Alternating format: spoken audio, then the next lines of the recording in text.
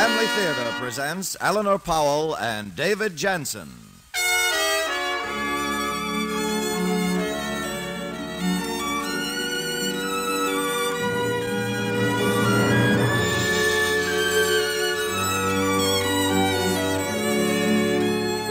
From Hollywood, the Mutual Network, in cooperation with Family Theater, presents Little Church of the Ambush, starring David Jansen. And now, here's your hostess, Eleanor Powell. Thank you, Tony Lafrano. Family Theater's only purpose is to bring to everyone's attention a practice that must become an important part of our lives if we are to win peace for ourselves, peace for our families, and peace for the world. Family Theater urges you to pray. Pray together as a family.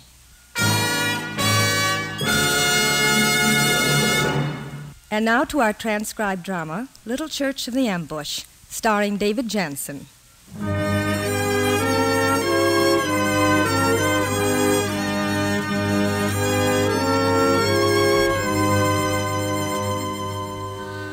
An ordinance was passed last week in the town I live in. I guess you could call it an ordinance. At any rate, it was a decision by the city fathers to restore a certain building. One you've probably never seen, though you might have driven through our town 100 times. And for the building that it has some pretty strange bedfellows. Gin mills, warehouses, outlet stores and pawn shops, bowling alleys and penny arcades. And less than a block away, the theater that serves off and on as the city's only burlesque house. You see, it's on Gossett Avenue, a main street turned Skid Row since the days when the town was young and the building was first put up. But if you came to visit some relative or friend here, it's about 2 to 1 that you wouldn't get away without having a look at the building that city residents call the Little Church of the Ambush. Of course, it's been known by other names. The church that John Dade built, Church of the Wrath of God. And once an itinerant preacher said it ought to be called the Church of St. Peter of the Sword, reminiscent of that night in Gethsemane when Peter drew his sword and cut off the ear of one of the men who'd come to take Christ. To know just why it has so many strange names and why our city fathers deem it worthy of restoration, even though it isn't city property and isn't even used as a parish church anymore, you'd have to go back to the time when this town was called Shotgun and consisted of little more than one street and had no church at all. And thanks largely to the efforts of a man named John Dade, no one who might build a church. Till one spring morning when the stage came into town, pulled up in front of the Wells Fargo office, and dismounted its passenger before the astonished eyes of Juan Alvarez and Sal Greenhaw. Into the line for you, Padre. This is Shotgun. Thank you.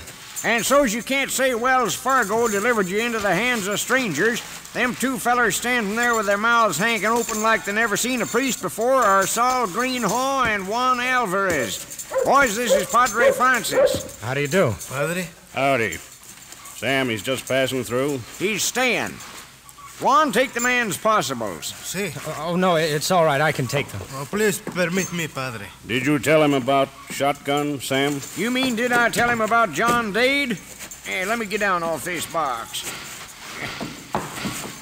The answer is yes. That true? It's true, all right. And you came here anyway? Mister, you're crazy. That's what I told him. Well, maybe if I could talk to this John Dade. No, Padre, it would do no good. Mister, I'd like to give you a friendly piece of advice. Get on that stage and find yourself another town. Well, thank you, but I'm afraid I can't do that. Why not? Company will trust you for the fare. Well, thank you very much, but my bishop sent me here to build a church. Padre, perhaps the bishop does not know that there is a man here who will not let a church be built. Seems to me like a terrible waste.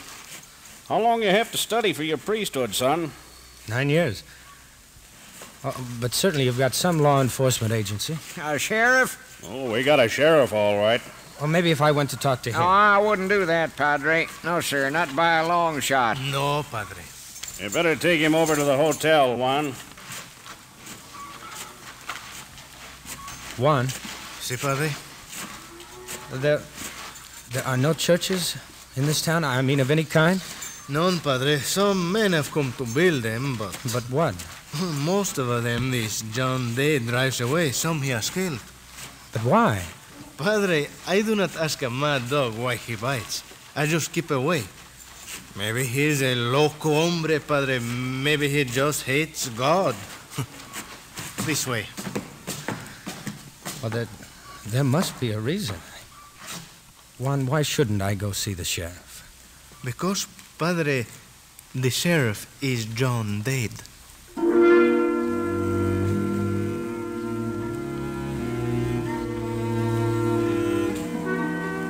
Father Francis took a room in the hotel, and after washing off the dust of the journey, went into the lobby to read his breviary, the hour of daily scriptural reading required of a priest.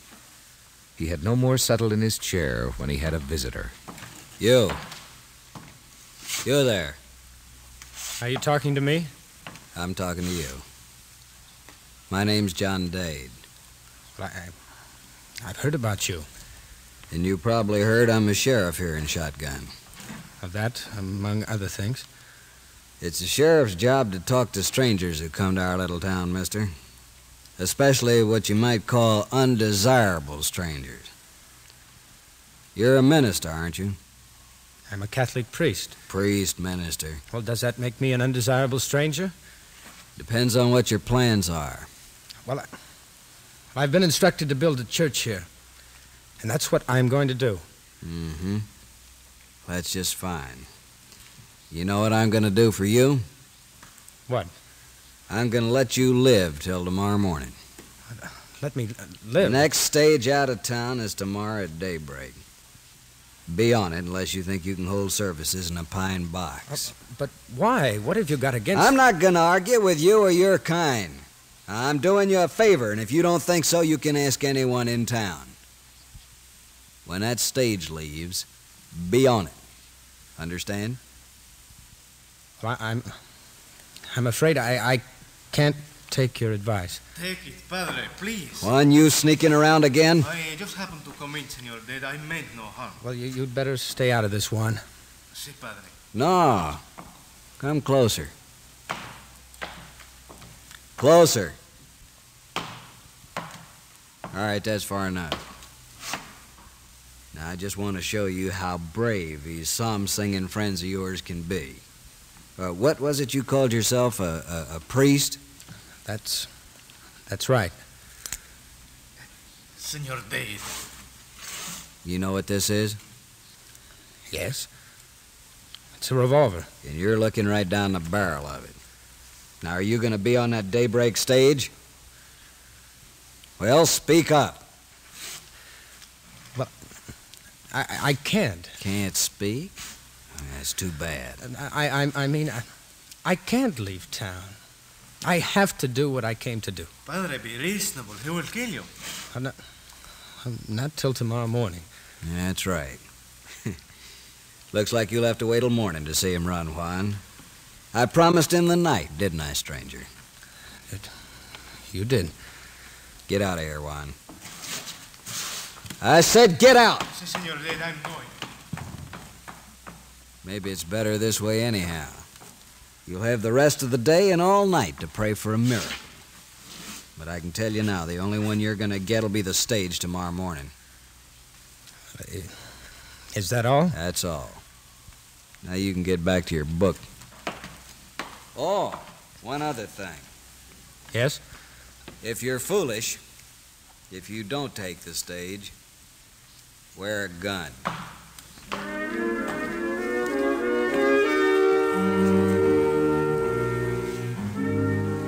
Father Francis just sat there for a few minutes. Then after a time he took out his handkerchief, mopped his forehead and hands, and picked up his breviary again. And though he formed the many hundreds of words with his lips, 2 verses of the office of the day kept repeating themselves in his mind.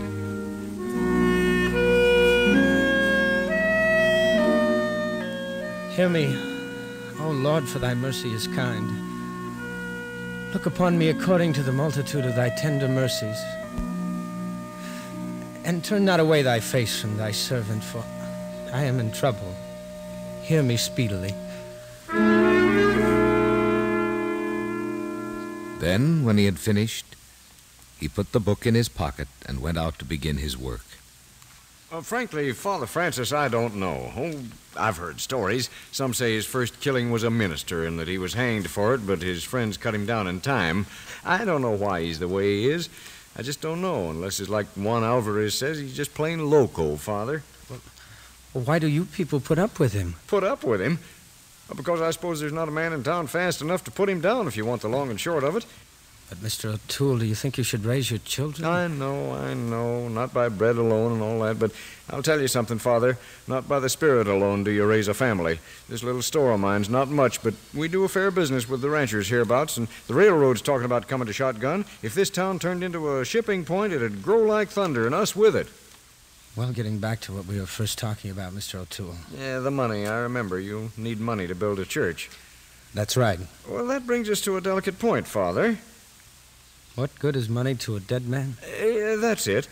Look, Father, I'm a Catholic, so naturally I'd be tickled to death to have a Catholic church here in Shotgun. But you think others might be against it? Oh, not even a little bit, just the opposite. Saul Greenhall, Miles Abernathy, Sutton Wells, Wesley Smith, every single one of them would love to see your church go up. And as far as I know, none of them's Catholic. And I'll tell you why they'd like to see your church go up. It's because it'd mean freedom of worship had come back to Shotgun. It'd mean somebody'd finally gotten the best of John Dayton, that there'd be other churches here. And I'll swear that every single one of them would contribute to your building fund. You mean after John Dade was beaten? Wouldn't it have to be that way? If you want my opinion, Father, you take Dade's advice. Leave town for a while.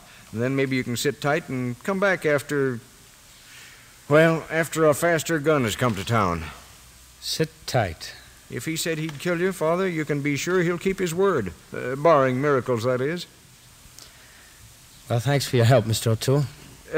Wait. Yes? You're bound and determined to stay? I have to. Yeah, I know. From vow of obedience and all that. Well, look, Father, I'll tell you what I'll do.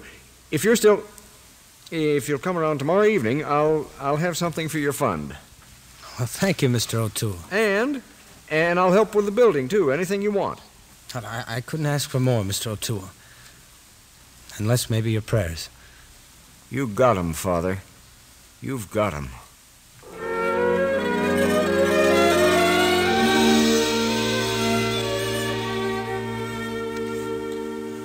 Just let me finish putting this shoe on this cow Miles Abernathy thinks is a horse, and we can talk here. Yeah. That ought to hold it.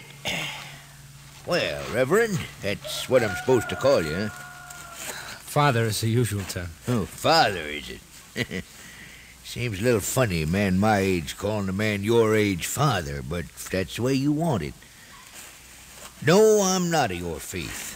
Fact is, I'm not sure I'm of any particular faith, but I believe that a man should be allowed to practice any faith he chooses, so I'll sure enough throw in with you.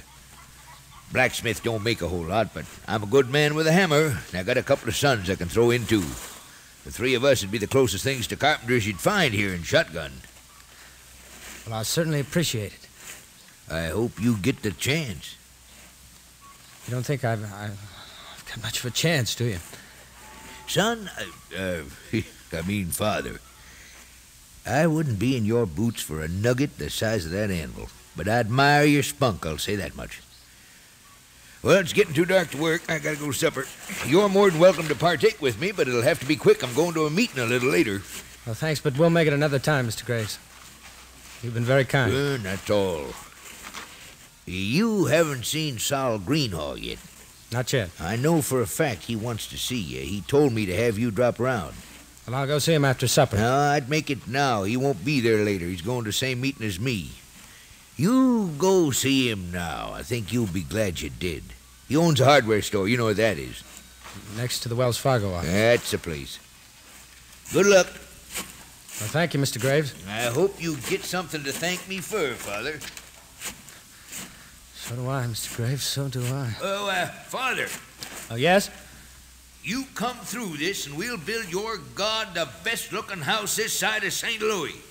Night. Good night. Build him the best-looking house this side of St. Louis. I have loved, O Lord, the beauty of thy house, and the place where thy glory dwelleth. Take not away my soul, O God, with the wicked, nor my life with men of blood, in whose hands there are iniquities.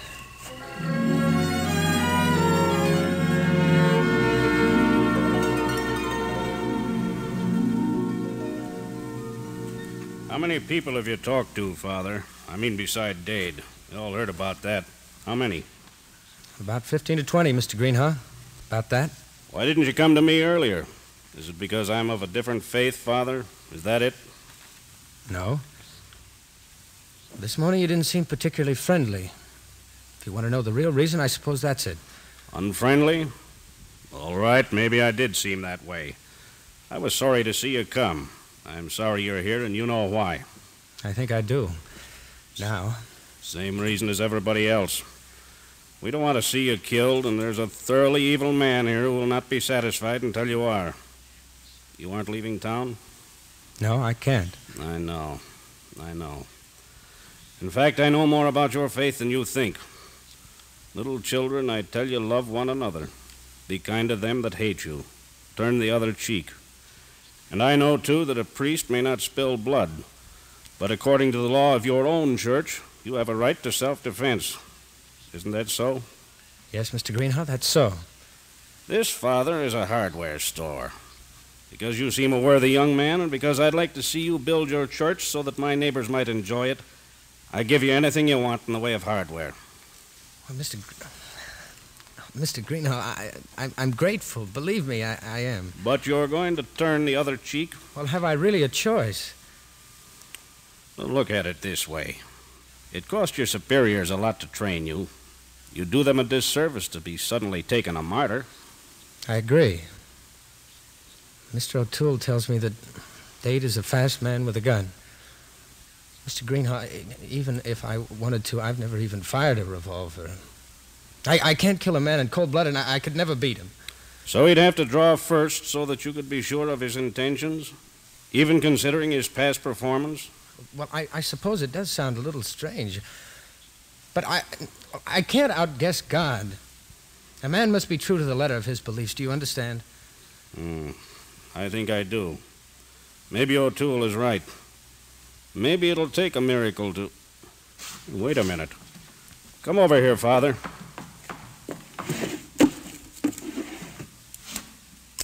What's this? It's a derringer. More a lady's weapon or a gambler's gun. But it might be just the miracle you need. You could hold it behind your Beretta. Fire when he starts his draw. 2 shots could do it. 1 is enough to turn a man completely around.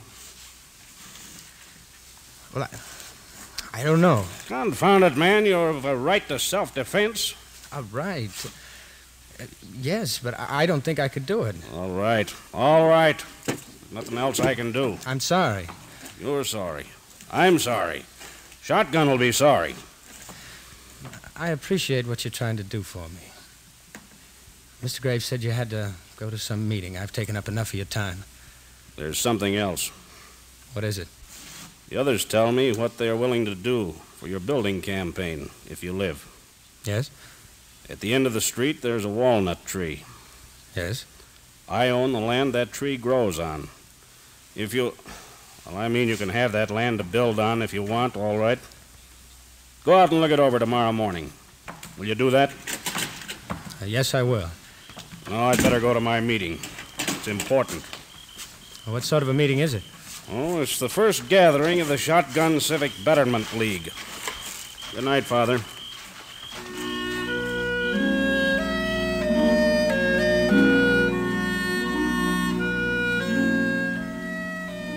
In his room at the hotel, Father Francis said his prayers and went to bed still saying them, afraid and ashamed of his fear.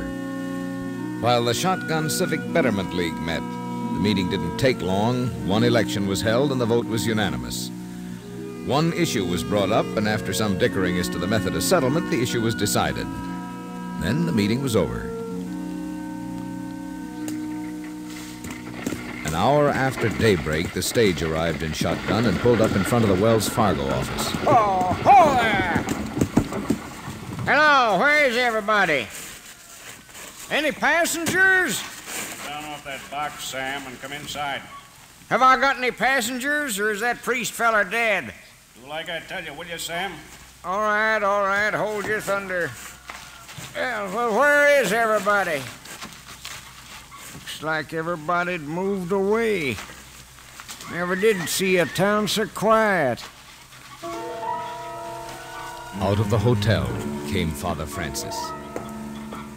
He walked out into the street, stopped, and for a long moment looked at the stagecoach, and then up the street toward the walnut tree. And he continued walking. The stage is that way, holy man. Didn't you hear me? Well, I heard you. I'm not taking the stage. It's your funeral. I know. I'm putting my gun back. If you're armed, you'd better make your play. Well, I'm not. I'm not armed. Don't say I didn't warn you. Do not draw, Senor Dave. You are covered. Who said that? Show yourself. As you wish, Senor. Juan, you shouldn't have gotten into this. I am not alone, Padre. You're breaking the law. No, Senor. Look around you. As the gunman turned, the men of shotgun appeared and brought weapons to bear. From the rooftops, from windows, and behind watering troughs, and from prone firing positions under the plank sidewalks. Ambush. We had an election last night, Dade. Our first one, and we done real good. We elected that you would no longer have anything to say about how this town is run. Now the Padre can build his church. And other churches will come. But you won't be here to see it. I'll be here. Drop your gun belt, Dade. Not by a long shot. There are 20 guns on you now, Dade. From where? I see 'em. From windows, behind wagons and horses, around corners. There's not a man here who can stand up to me in a real fight. And no one man here's going to try to either. We're not playing games. He's the cause of this. You, holy man, if you hadn't come to shotgun, this wouldn't have happened. Well, you're not going to get away with it. Don't be a fool. Drop your gun. Padre, get back. Better do as he says, Father. He may still be alive. Well, that's what we're talking about. Dade. John Dade, can you hear me? What? Repeat this. Repeat this and mean it. Oh, my God. Oh, my God. I am heartily sorry for having offended thee. I am heartily sorry for having offended. Having offended thee. And I detest... Dade? He's dead, Padre. And good riddance. Well, thank you. All of you for my life. It's all right. In a way, I guess we didn't do you any favor, Father. We thought John Dade was your problem, and the problem of any priest or minister who happened to come along. He was ours, the town's problem. Maybe you just helped us grow up. That prayer you made him say. The prayer, Mr. Graves, was an act of contrition, a plea for mercy. You mean it might give a man like him a chance at heaven? That's what it's for, Mr. Graves. You did that for a man like him? Well, that's what I'm in the business for, Mr. Graves.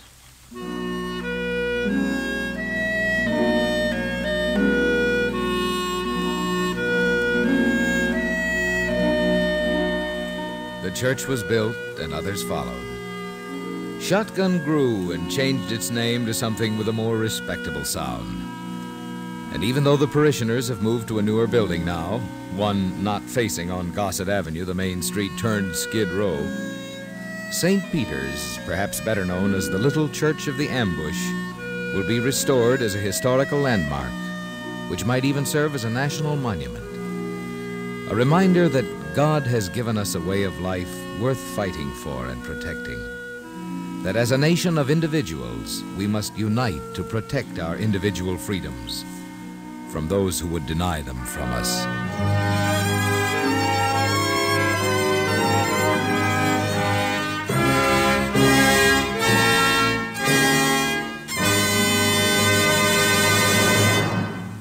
This is Eleanor Powell again.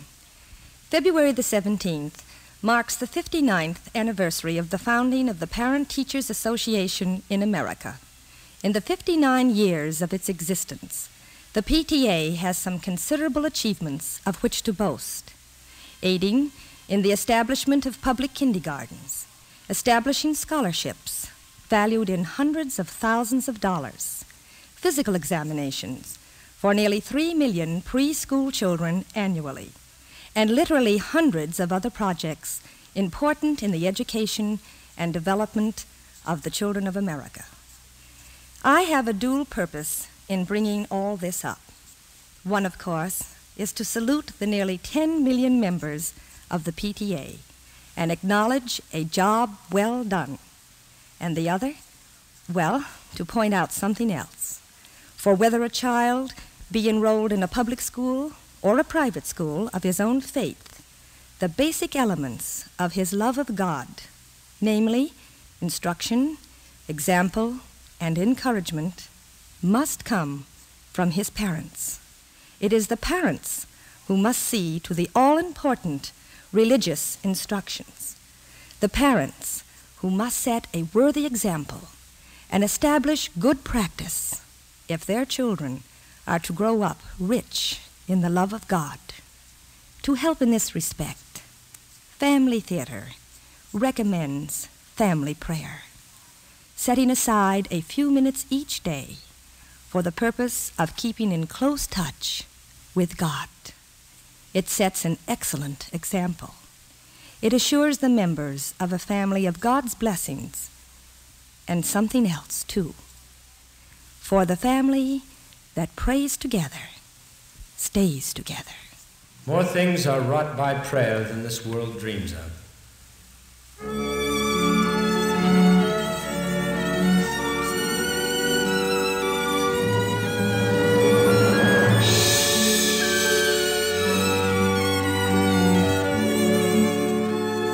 From Hollywood, Family Theater has brought you transcribed Little Church of the Ambush, starring David Jensen. Eleanor Powell was your hostess.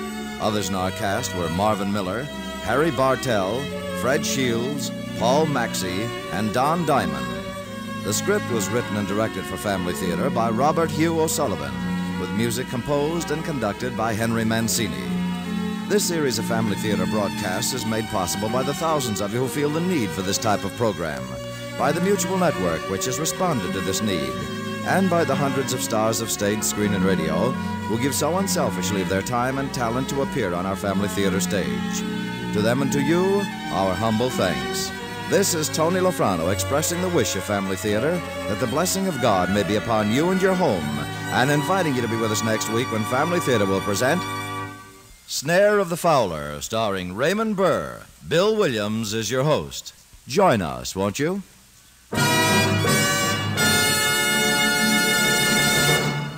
Family Theater is broadcast throughout the world and originates in the Hollywood studios of the world's largest network. This is Mutual, the radio network for all America.